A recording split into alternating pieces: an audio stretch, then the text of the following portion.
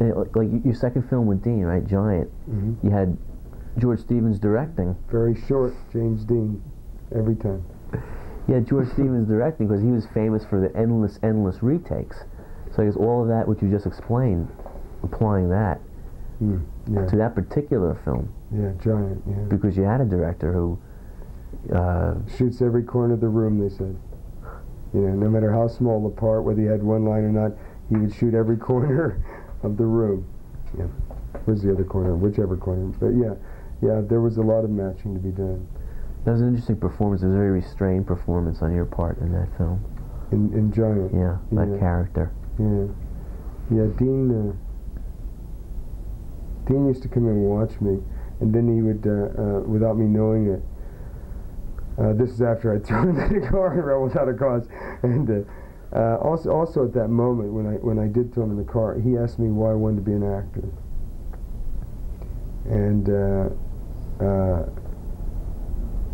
a lot of it comes out of like a love-hate relationship with your parents and wanting to prove something. And his mother died when he was very young, and he used to go to her grave and he used to cry in her grave, "Why did you leave me? Why did you leave me? Why did you leave me? Why did you leave me?"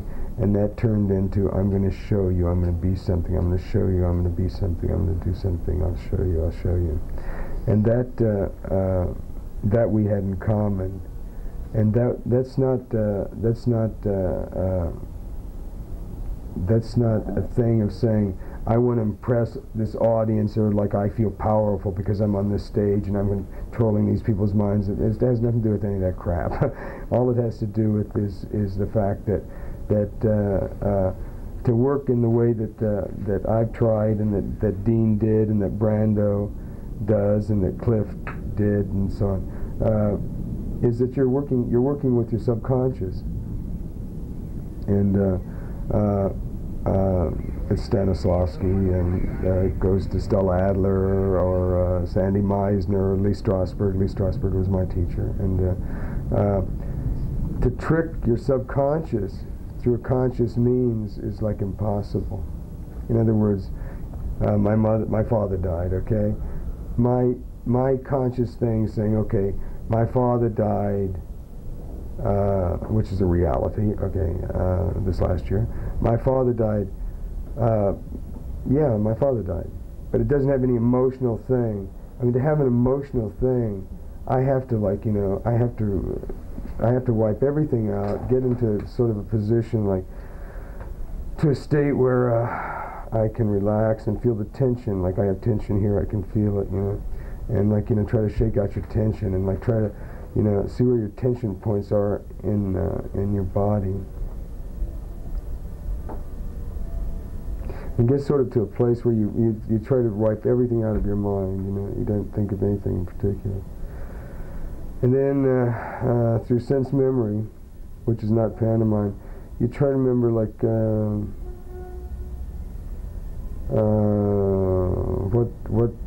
what was I wearing? Can I see anything? Can I see anything? Let's see. Is there anything that I can touch? What was I touching? Was I touching anything?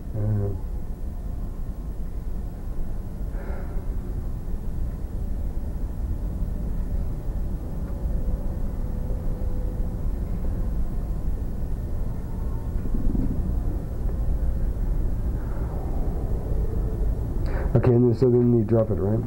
And like, and so hi, how are you doing? So on, da da da da. Your father's dead. What do you mean? I mean, you're kidding me. My father's dead?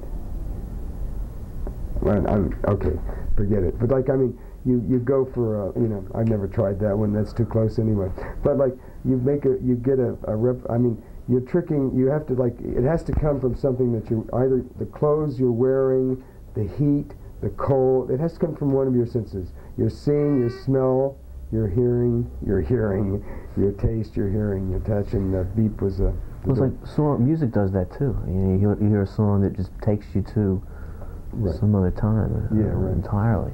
So, and once you've gone through a memory, a sense memory into an emotional memory, at that point, it's always the same object, or it's always the same sound, or the smell, or the taste, or something you saw that will spark it off. It'll always be the same thing, but you've got to trick yourself into not hearing it.